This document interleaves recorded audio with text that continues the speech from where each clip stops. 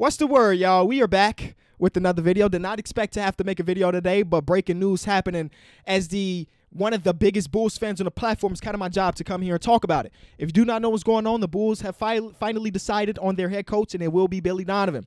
I was just chilling, doing laundry, and I get the notification from Woj and Shams, boom, and then I proceeded to get a million notifications after that at KLT for Q. What do you think? What do you think? This and that, trying to let me know about the hiring. And what I want to say to y'all is thank you for having me be the first thing you think about when the Bulls do anything, but also I have noticed on Shams and Woj just like everybody else in NBA Twitter.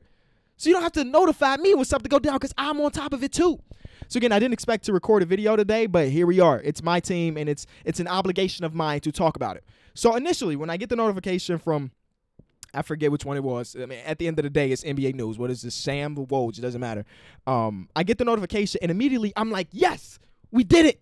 You know, because I'm still thinking about it this way. Any news for the Chicago Bulls from this point on is going to be good news because we already got rid of the egghead of a coach. We already got rid of the bad front office. So everything they're going to do from here on out can be looked at from a fan's aspect and be like, yes, at least that's like the initial response. But since then, it's been 30, 40 minutes, and I've come down to earth a little bit, and I can have a realistic expectation or a realistic opinion on the Billy Donovan signing, okay? It's cool.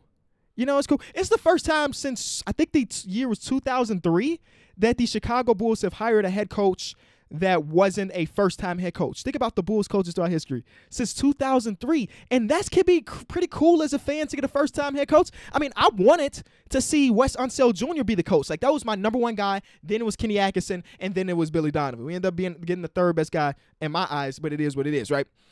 So anytime there's like a first-time coach, it's kind of like this mysterious little thing about it. Because you think about like Tom Thibodeau, right? He was a first-time head coach when he came to the Bulls.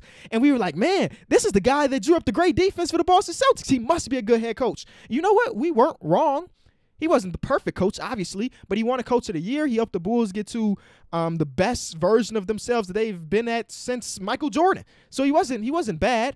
And then we ended up having the bad side of that of like the Jim Boylan, right? We had just fired Fred Hoiberg, who was also a first-time head coach in the NBA. Forgot that. And then we got Jim Boylan. Like, this man has been a notorious assistant coach for 20, 30 years. He's got a couple championship rings as an assistant, so he must be pretty solid, right? And then we got like the worst coach in the history of basketball. So Carney Shovas decided to do something a little bit different. Let's go after somebody that we know has experience in pretty decent. I've been seeing a lot of Bulls fans on Twitter bring up like Billy Donovan's overall record as a head coach, and I think that's not a very good way to determine if a coach is good or not. I mean, you think about Billy Donovan came into the league in 2015 as the head coach of the OKC Thunder. He had KD and Russell Westbrook. Hell, I could have been the coach of that team and had a very good record. You know what I'm saying?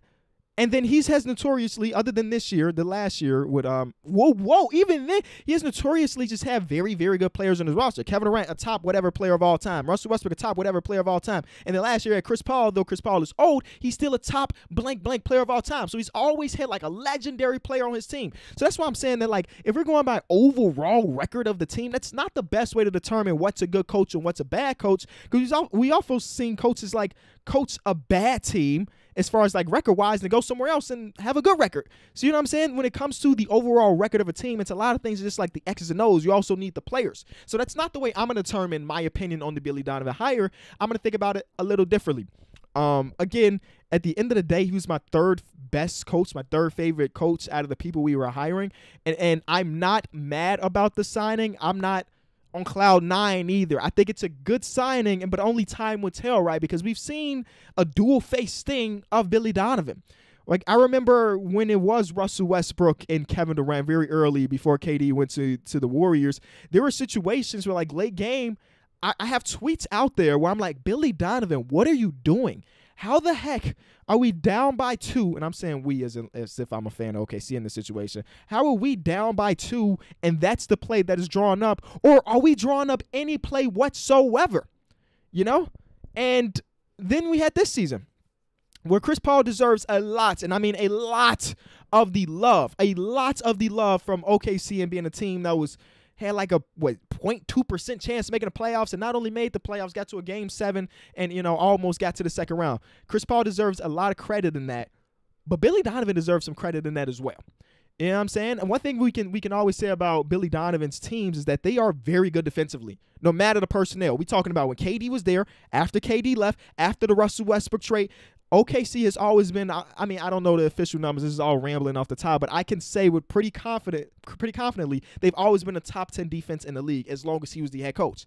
That is pretty good. It also happened when he was in Florida. That's pretty good. He is a great defensive coach, no matter the personnel. And another thing I've noticed is that he gets the best out of his guard play. And right now, the Bulls have some pretty bright players at guard. We have Zach LaVine, who averages 25 points per game. And though the general public may not love Zach LaVine, we're talking about like the analytic nerds, Zach LaVine is a very quality NBA player. He's going to be elevated with Billy Donovan. The man averaged 25 points per game in Jim Boylan's system. I can't imagine how he performs with Billy Donovan. And I'm not saying that he's about to have a 35-point per game season. He may average less points, but it will be better for the overall team. We have a guy like Kobe White. Like, we have guards on our team that Billy Donovan is going to exceed, and that's what I'm super excited about. That's what I'm super excited about. Carney Chauvis is a smart man, and right now he is not giving me a reason to doubt his decisions. So at this point, again, I'm just cool with it. I really like the idea of having Kenny Atkinson.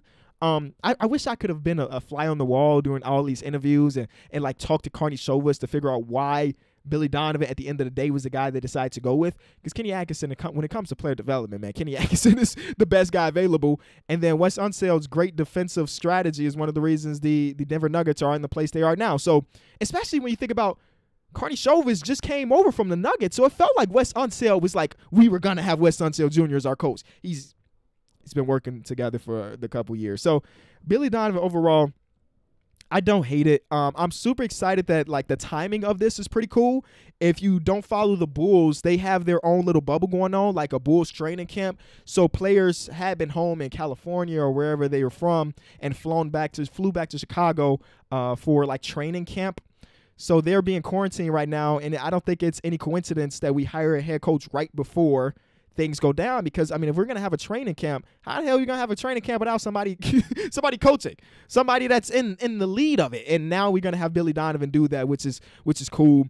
I think things are looking up as an overall Bulls fan at this moment. You know what I'm saying? All of us should come together, and then somebody's gonna point to me like 3 years down the line and be like, Kenny, you said it was cool, if Billy Donovan turns out to be terrible. But I'm just happy that we have a coach with some experience and a decent enough track record to the point where, like, we don't have the worst coach in the league anymore. They could have hired me, and it would have been a significant upgrade to what we had. That's all I really got to say. I'm excited to see what the draft looks like, because I'm guessing Billy Donovan's going to have his own little say about the draft and the idea of the perfect lineups that they can have with them. I don't think Billy Donovan's ever coached a guy like Larry Markkinen as far as, like, just Gallinari was their Larry Markkinen. Obviously, Gallinari is significantly better. I don't want to comment saying, oh, my God, Kenny just said that. But, I mean, like, a stretch four type player with the ability to put it on the floor, too. Gallinari was that. So if we can get Larry Markkinen those Gallinari looks, hey, that's a W, because Larry's going to knock him down, too. I'm cool with this. At the end of the day, if I had to rate this out of 10, 6.5 out of 10 signing for now, with the ability to drop dramatically or get up to a 10 depending on how it is. Oh, yeah. So people want to talk about the playoff thing. I'm glad I thought about that before I ended this video. Billy Donovan has just not been a very good coach in the playoffs. And though playoffs should be our goal right now as Bulls fans, our goal at this moment with the current regime and the current players is not championship. You know what I'm saying? So Billy Donovan has been a coach that is good enough to get you to the playoffs. He just may not have executed in the playoffs. Right now, we need that coach to get us into the playoffs. This could be a Mark Jackson, Steve Kerr situation where, like, 3 years down the line, we may fire or contract may be up with Billy Donovan. Then we bring in the next guy to get us from a good playoff team to a championship level team. But again, I'm thinking way too ahead. So I just don't think that we start thinking about him blowing a 3-1 lead in the conference finals to the Warriors. That's just not super relevant, because we're not thinking about winning a championship at this moment. If we're talking about developing and getting to the point where we are a playoff team, Billy Donovan does help that. And at this moment, that's all I really care about.